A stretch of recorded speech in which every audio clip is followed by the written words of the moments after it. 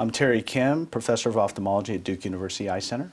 We've been using the ReSure sealant since it was FDA approved, which was January of 2014. Previously, we were using sutures to close leaking clear corneal incisions. The ReSure sealant was the first FDA approved product specifically for sealing clear corneal incisions that were leaking. We've investigated its potential for sealing these incisions in this scenario compared to using a suture or stromal hydrating incision.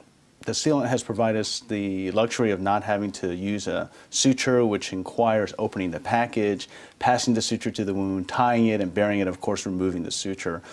In addition, it's given us the extra, I think, security that wounds may not be sealed just with stromal hydration.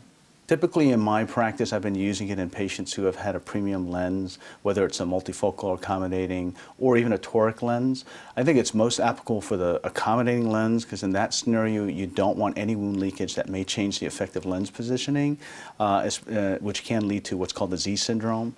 So it's been very effective in that arena. This is a very straightforward product. What you do is just take the diluent dropper and you put it on the blue disc that's available on the tray. There are 2 wells per tray. And then you take the applicator and you mix the 2 components together for about 5 seconds, and then you scoop some up with the sponge portion of the applicator and apply it onto the ocular surface. I typically like to do that by 7 seconds. I'm dabbing it on the surface and then I'm off the eye by 11 seconds, and I wait about 15-20 seconds for it to fully polymerize.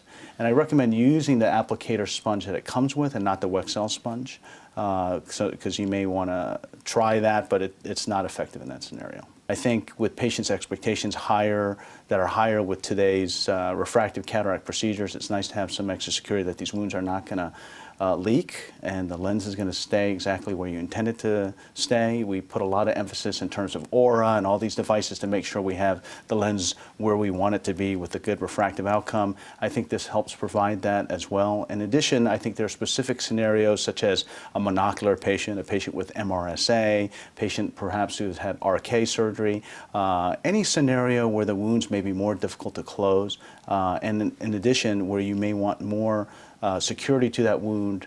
This has been a nice product to have in the armamentarium.